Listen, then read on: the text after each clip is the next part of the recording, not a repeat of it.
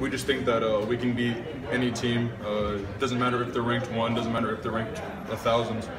We just come in, we prepare to play every team pretty much the same way.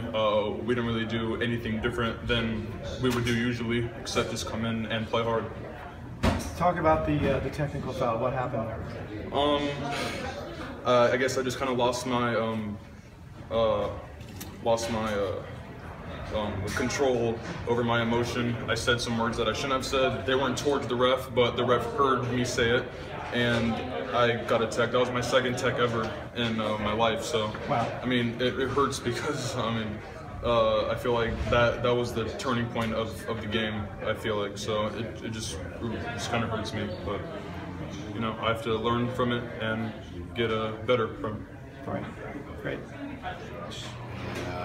Nobody in the country thought we would win the game, so I just told them, you got to go out there. We believe you, and you got to prove yourself. And that's life. You're always going to have to prove yourself. And I thought our guys did a really good job tonight for the most part. I mean, they're a good team.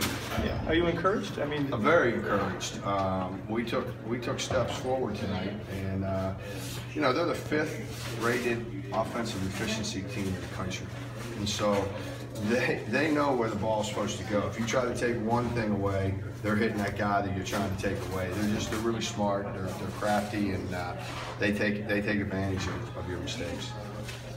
Well, Brandon just said that he apologized to the team for letting him down with the technical. He swore he wasn't swearing at the ref, but he takes responsibility for, you know, kind of a turning point in that game. That says a lot about it. No question. You know, what I like is I told him it's the first time he's shown emotion. However, you have to be able to channel that emotion in the right direction. And that's what I sort of talked to him. I said, by no means did that have, that had an impact on the game. But don't think like you lost the game because of that. And that's what kids think. So I sort of talked to him about that. But he's got to learn from it and not let it happen again and grow from it. And he will, because he is a good kid. But I'm glad he showed emotion. I just wish he didn't say it out loud. I wish he would have taken care of it and walked away and yelled at himself or something. But it happens, and you know, it's a learning curve for him.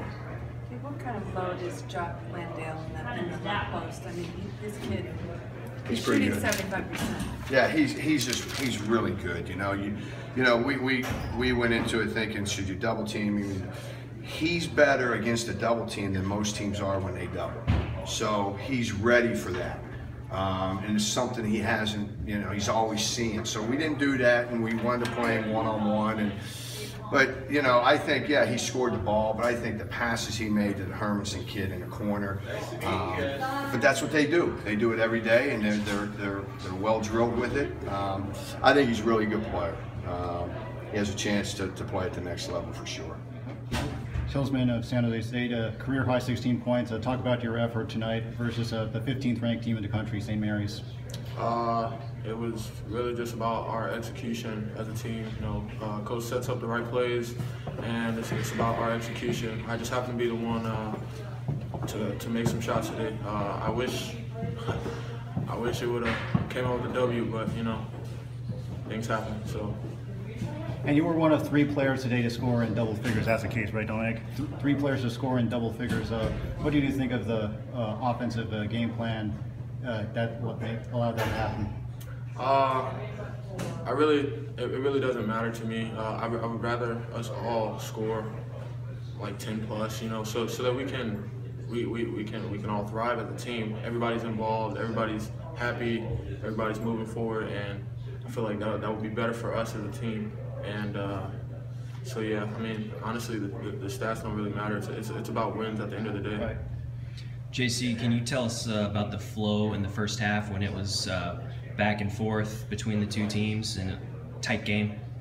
Yeah, I mean, it was a great game. It was a great environment to be in. Well, I mean, like I said, coach set up the right plays, put us in the right situations to execute, and we did that in the first half. Second half, we weren't as aggressive going to the getting to the line, and that definitely hurt us. We couldn't stop the bleeding when they went on their run. Did going to the free throw line and hitting all your free throws and getting some buckets to go in the first half give you a little confidence? Definitely. It always helps to see the ball go in. So Coach normally tells us to attack the basket, you know, let the ball go in, and make it free throws. Anything else for JC? No, thank you. Okay, thank you. Thank you. Thank you.